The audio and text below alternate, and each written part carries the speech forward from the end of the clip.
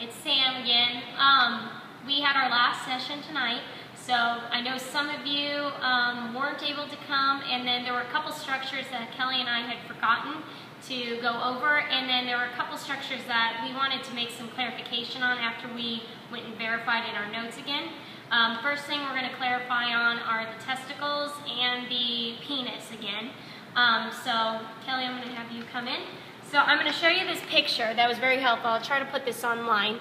So the first things first is the penis, and we talked about how the pampiniform plexus right here, which is the pink part that goes into this red, will attach to where the head of the epididymis is. If you follow it down, going this way, the blue part is your tail of the epididymis.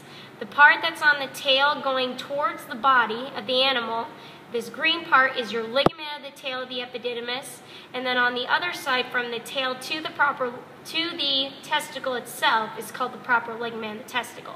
So I just wanted to show that again on the actual animal here.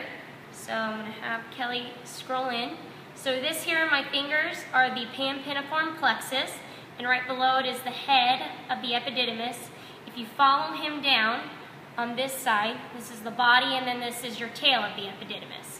If I were to grab this part right here that I'm pointing to, that's the ligament of the tail of the epididymis. It's the one going, as I said, back to the animal, the body of the animal, and attached to the tail.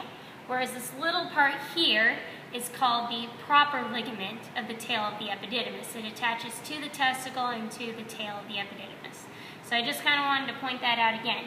The other thing that I know got people a little confused on, and I'm going to have to make some clarification again now that I can show you guys some pictures after we looked in our notes, in terms of the preputial orifice and the preputial ring. So as you guys can see this picture, we told some of the group last time that it was the opposite of about what I'm going to tell you. So I'm going to tell you guys the correct way. So the preputial fold that is closest to the body on the penis, that's in purple, that is called the preputial ring, not the orifice. So that's preputial ring. And then this part right here that's closest to the actual glands, that's the preputial orifice. So ring is most inner portion, orifice is outer, so that's right there. So to show you on the actual animal again, so you guys don't get confused, this part here, the most outer portion, is the preputial orifice. So outer orifice. This part here, that's the muscular portion, that's the preputial ring.